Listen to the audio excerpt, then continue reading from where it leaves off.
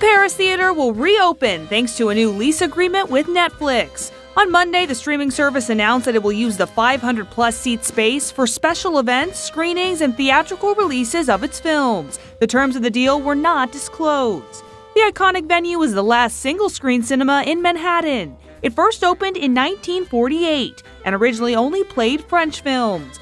But in August, the establishment next to the Plaza Hotel suddenly shut its doors, causing an outcry from patrons on social media. The Paris closed once before in the 1990s, so some fans were hopeful when Netflix reopened it earlier this month for a limited run of its new movie Marriage Story.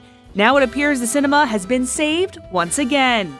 So, what do you think of the news? Let us know on social media. Summer Delaney, Pix11 News.